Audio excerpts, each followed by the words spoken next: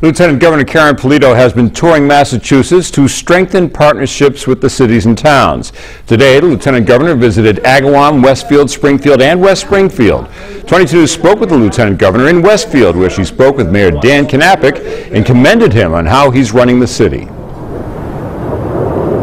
If we can invest in a community that has strong management and also has a vision and a plan about how they can grow their economy, that's a place that we really want to invest our dollars and help the community get to the next level. It's been wonderful to have the Lieutenant Governor come out and visit us and give us an opportunity to share with her some of the wonderful things happening here in Westfield.